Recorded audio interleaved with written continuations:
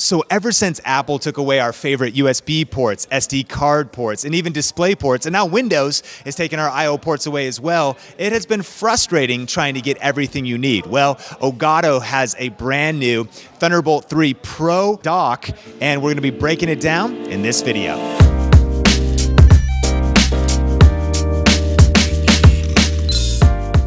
Hey, what's up? Sean here with Think Media, bringing you the best tips and tools for building your influence with online video. And I'm here with Jeff from Elgato. How's it going?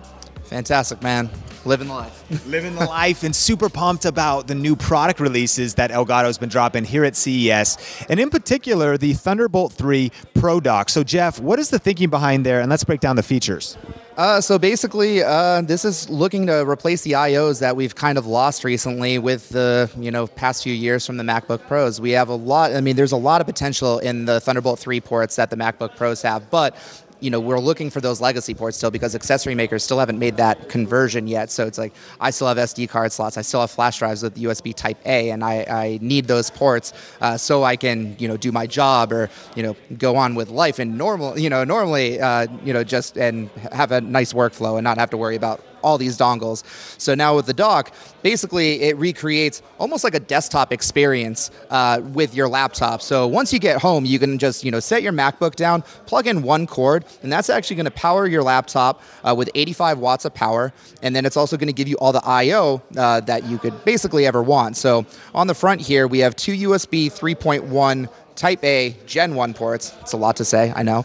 And then we have a multi-port here, TRRS jack. And then we have an SD and micro SD port here for you content creators out there who want to get footage off of your DSLR, your drone, your GoPro, whatever. You can easily connect this into your computer now. You've got the ports back. And then on the back, we have a lot more ports. This thing can actually drive two 4K 60 monitors at once, which is great. So you really get that desktop setup with your laptop. And then we also have two USB 3.1 Gen 2 ports that can do up to 8 gigabits per second. And we also have another headphone port here that you would connect to your speakers. But what's cool is, just like a desktop computer, is if you plug in a headphone into the front port, it'll automatically mute this just like you would expect.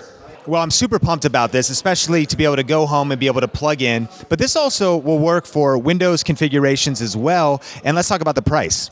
Yeah, so it's $349.95, and it's really great for Windows computers too. I would warn you that for the power, I would check with your particular model to make sure it supports power delivery over Thunderbolt, because not all laptops do that. But I have a pretty particularly powerful Windows laptop myself, and they're kind of bridging the gap between what a laptop used to be and what a desktop used to be. And now you're getting these really powerful laptops, and in conjunction with this product, you really recreate that desktop setup in a much smaller footprint in your home. So you get to kind of reclaim your space.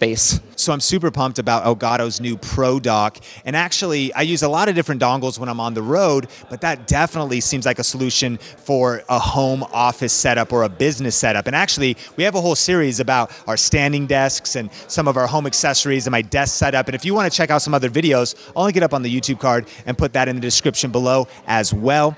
Question of the day: what kind of dongle or dock are you currently using? What brand? And do you like it? What are the pros? What are the cons? Let me know in the comment section below.